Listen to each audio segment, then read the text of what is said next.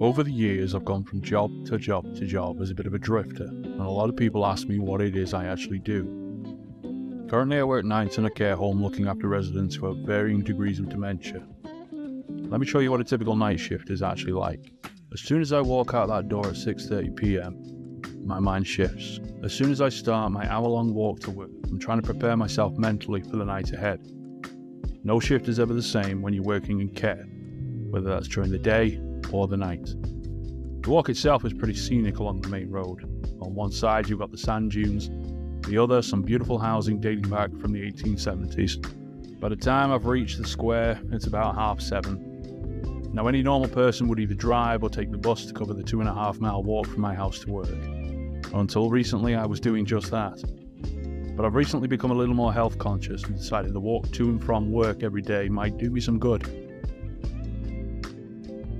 So I get to work around 7:40, and from then it's waiting for the other night staff to arrive, and then on to the handover, where the events of the day are discussed, and the moods of the residents through the day are passed over, and any other important information is passed over to us before we start the shift at 8 o'clock. As soon as the shift begins and the day staff have left, it's onto the medication, probably the most painful task in any healthcare setting. When I first took this job, I did ask not to be trained on meds because I didn't want the responsibility. There are a lot of rules and regulations that go along with medication, including how you're supposed to dispense, distribute, record, and waste.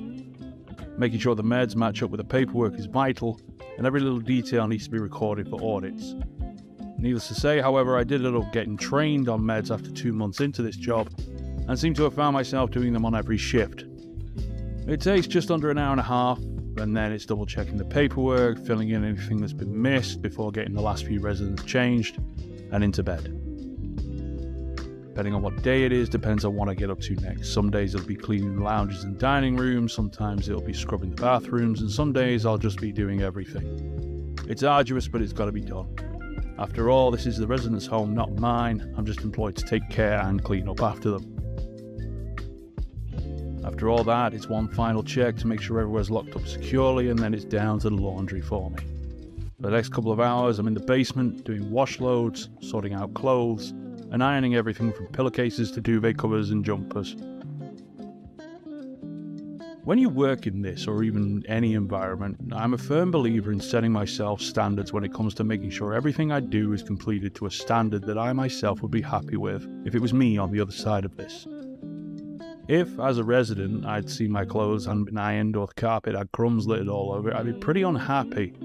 I was paying all that money to be looked after, and the standard was abysmal.